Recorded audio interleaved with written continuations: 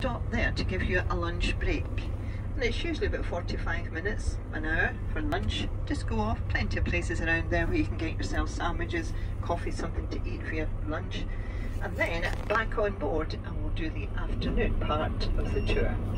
And the afternoon part of the tour consists of the St Paul's Cathedral, where I'll be doing a guided tour around St Paul's.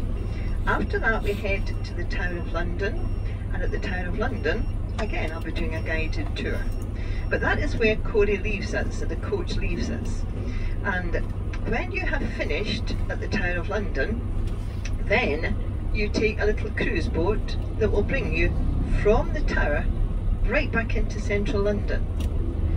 And you can either get off at Westminster, which is within walking distance to Trafalgar Square, it's within walking distance to Victoria, or some of you have done an add-on for the London Eye. So if you've booked an add-on, the cruise just sails across the river to the left. So when people say what time does the tour finish, it just really depends on what you're doing, what you want to do, how long you want. Once you're finished with me, you'll have time to explore the tower, and then you decide which boat that you want to take back. And the last boat departs at 5:15, heading to Westminster. Yeah? And then when you get off the boat, you do your own thing from there. So does that sound okay? Did you take consent of that?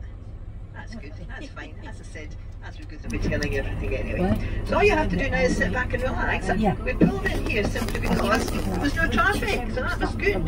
Yeah? Sometimes we're stuck in traffic everywhere, so fingers crossed once you get around without any problems.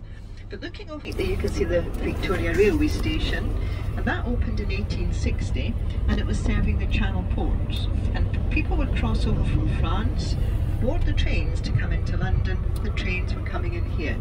So lots of French people settled around here, and